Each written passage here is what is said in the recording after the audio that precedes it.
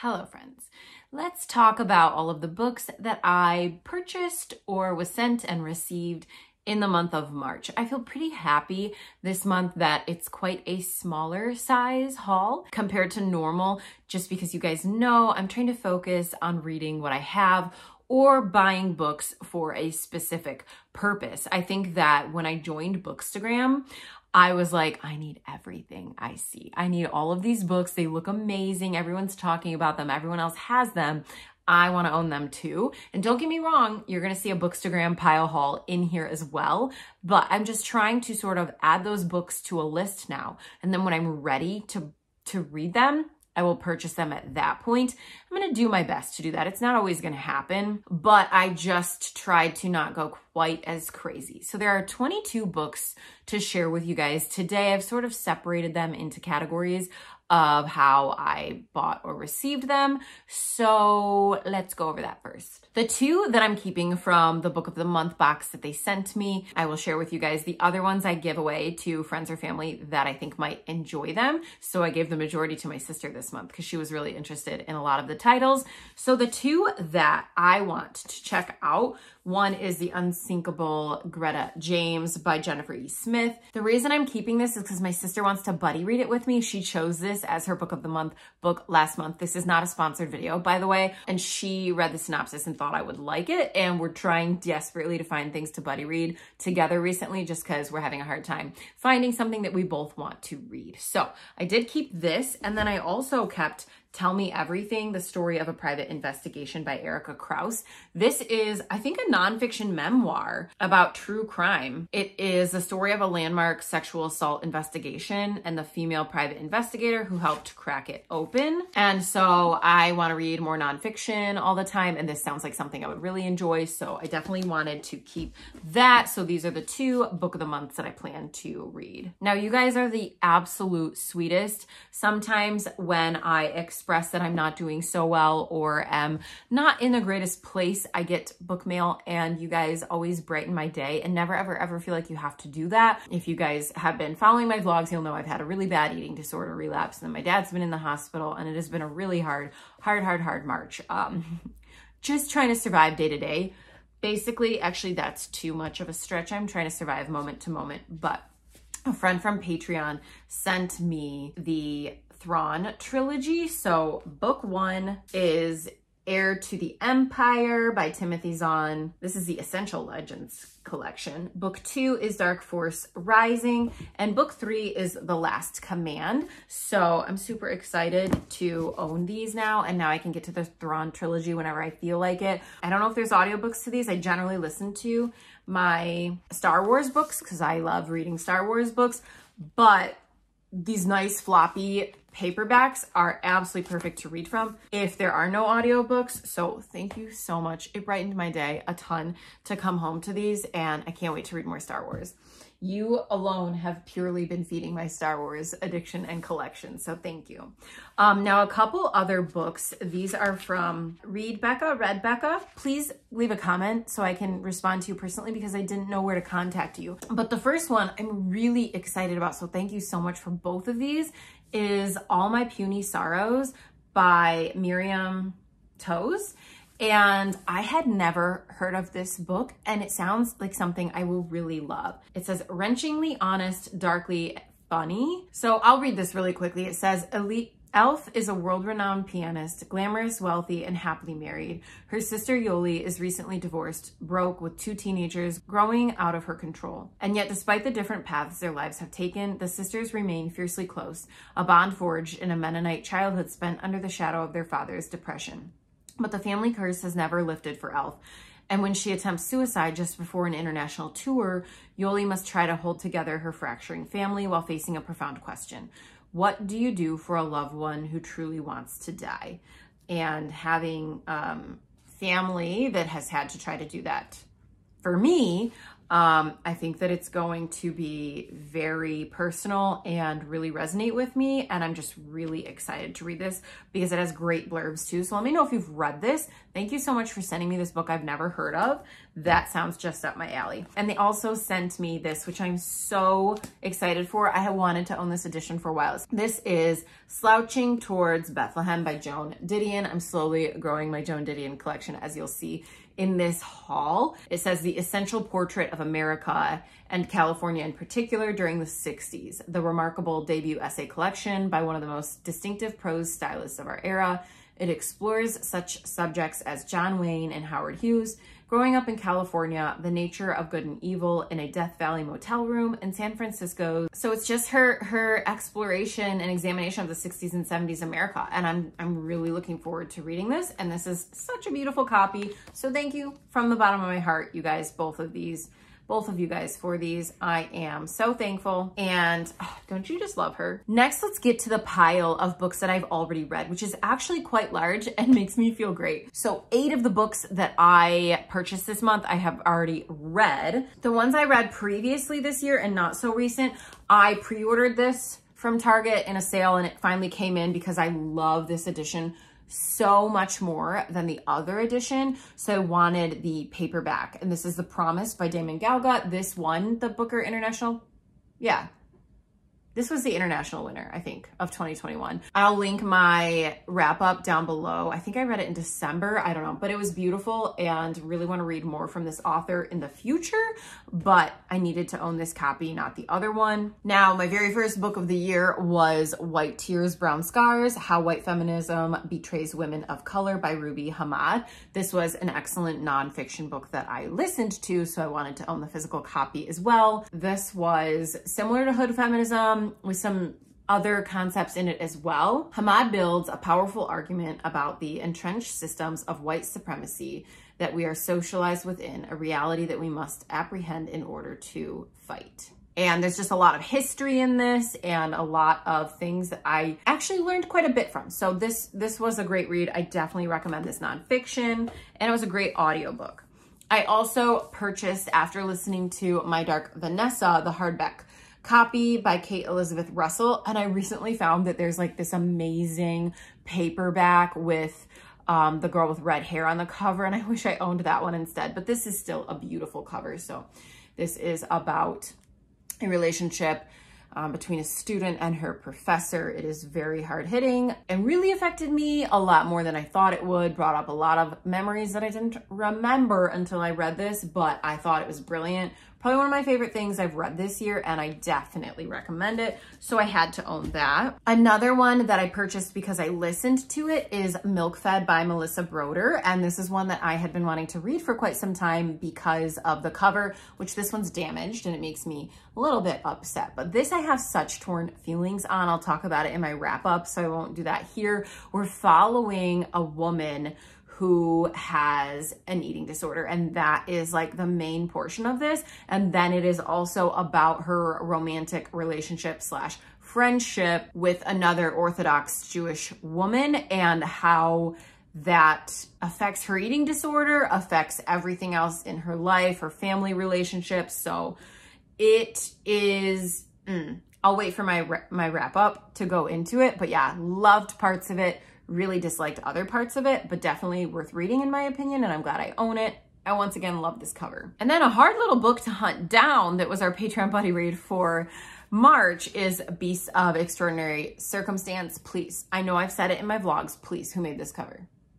Like, I am not trying to hate on you, but why did this ever get approved for like the font and cover? Like, please, somebody validate my criticisms, because I don't understand how this is a book cover. I could make this on PowerPoint in 3 seconds, in -3 seconds.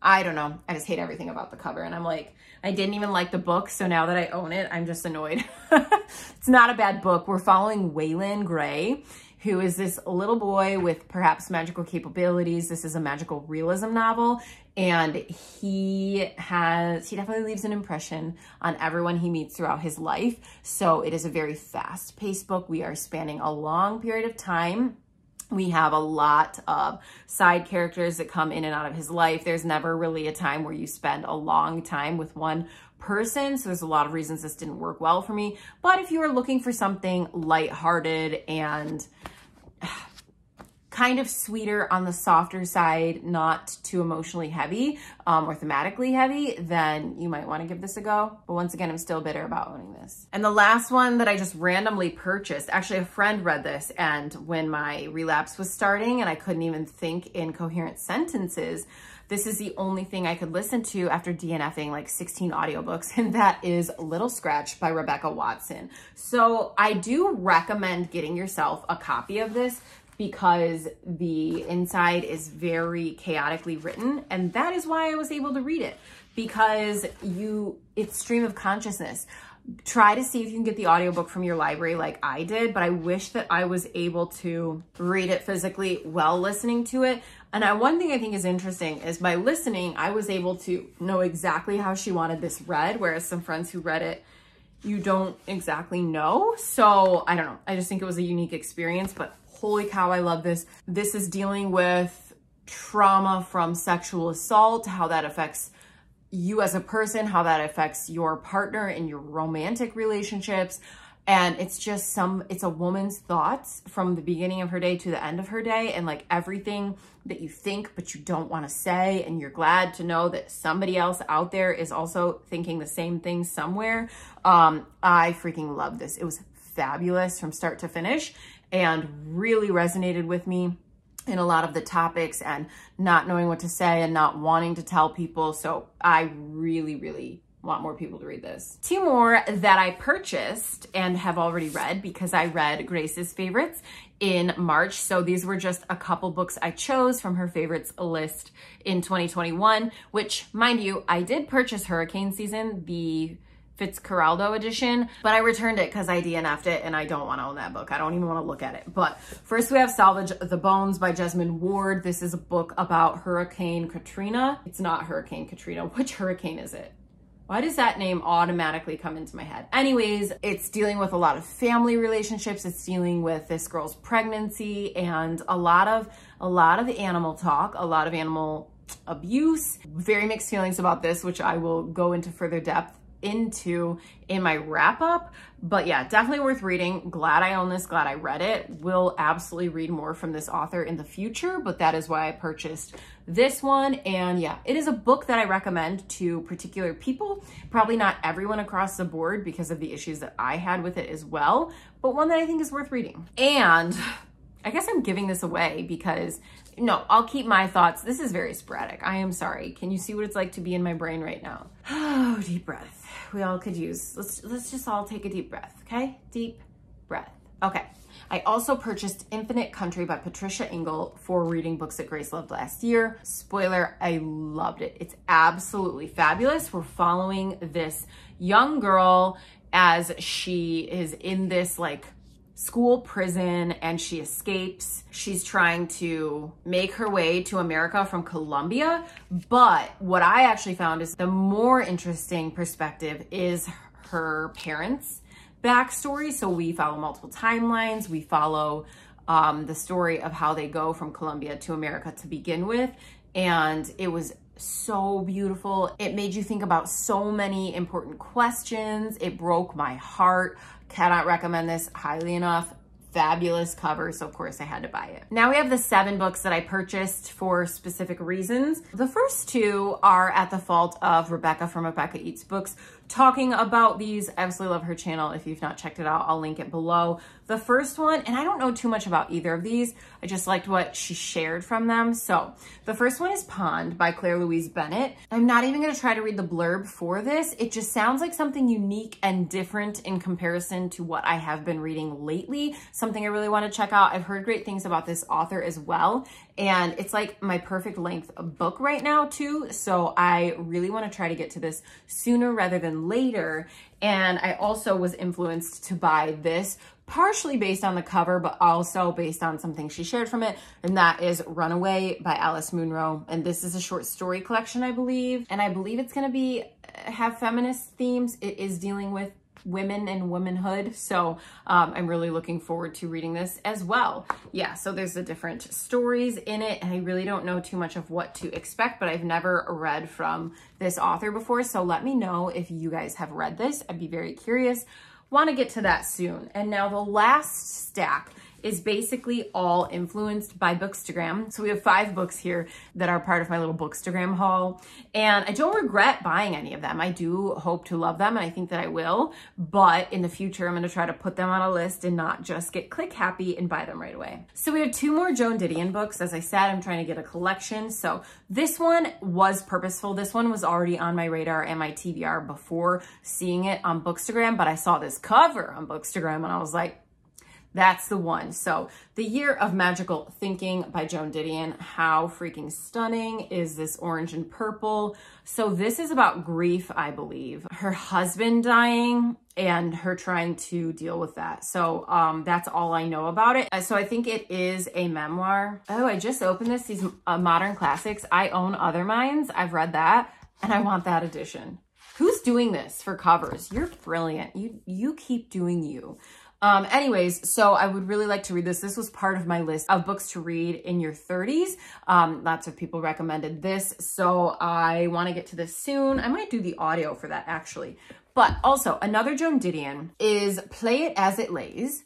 And it says, somewhere out beyond Hollywood, hollowed out actress Maria Wyeth's life plays out in a numbing routine of perpetual freeway driving. In her early 30s, divorced from her husband, dislocated from friends, anesthetized to pain and pleasure, she is a woman who has run out of both desires and motives, the epitome of a generation made ill by too much freedom. That sounds fascinating. And I had to have this cover. My boyfriend always comes over and he's like, another book with tits on the cover? Yes, it is, honey. Yes, it is. I'm just obsessed with this edition. I think it's beautiful. I want it on my shelf. I love that this is a book cover, and I'm really excited to read this book as well. So add it to the collection. And for you who commented, you forget I film on my knees. I do, and I don't know why I do, but my legs are completely numb right now. It's not even funny. I think this might be the same edition, the same type of edition. I don't know, but I wanted to own this. This is a book that I've been wanting to read for some time, and it might be featured in a video sometime this year. That is Call Me By Your Name by Andre Aciman. And I just know this is a love story, a summer of a love story. I've never seen the adaptation. People seem to like it and have good things to say about it. Like, they're not the same, but they feel the same. I really like this split photograph with the title above it type of thing. So anyways, I really wanted to own this versus the other edition, and it's nice and short too. I'm really looking forward to reading this. You guys all thought I would like it when I mentioned it. Okay, so one more. When I saw this, I just thought if there was a Brittany book, it's this cover, this title, this book. Weird Fucks by Lynn Tillman. And I just saw another book by this author that is similar but has like the lime green. So just appreciate this. And this is a brilliant novella from a legendary figure in American fiction. A young woman drifts through dimly lit bars and rented rooms, reporting from the erogenous zones of New York and Europe. Encountering increasingly bizarre sexual situations, she turns her curious, comic, and fierce eye onto the contemporary world of sex and desire. So I've read some reviews for this, and it seems like something I will really enjoy. It's just this really short novella, and I really can't wait to read this. And I'm just glad to own that. And then another one actually was the 2020 International Book Prize winner, and I'd never heard of this before seeing it on Bookstagram. So that is The Discomfort of Evening by Marieke Lucas Rijneveld. Hope I'm saying that right. But this seems to be a very intense, like polarizing or shocking book. I know she asks, it's like she prays to God to kill her brother instead of the rabbit. This blurb on the back of this edition is different than the other ones I've read. It says 10-year-old Jazz has a unique way of experiencing her universe. The feeling of utter ointment on her skin as protection against harsh farmyard winters, the texture of green warts like capers on migrating toads, the sound of blush words that aren't in the Bible. But when a tragic accident ruptures the family, her curiosity warps into a wild vortex of disturbing fantasies, unlocking all darkness that threatens to derail them. Well, this must be translated then, so let's see. Translated by Michelle Hutchinson. What is it translated from? Dutch? Translated from the Dutch, I think. So yeah, I love this cover. I love the idea of how strange this sounds, and it's one I really want to read. So this is the stack of books that I've not yet read, minus the Star Wars one, but I can't hold up anymore. What of these do you think I will enjoy the most? Which should I prioritize in upcoming TBRs first? I'm dying to know. And yeah, what do you guys think of these books if you've read them? Let's chat about it. Tell me, what books did you get in the month of March? How many books? 0 books. Congrats on buying all the books or none of the books. I support you either way, sister. So thank you guys for watching, and I will see you next time.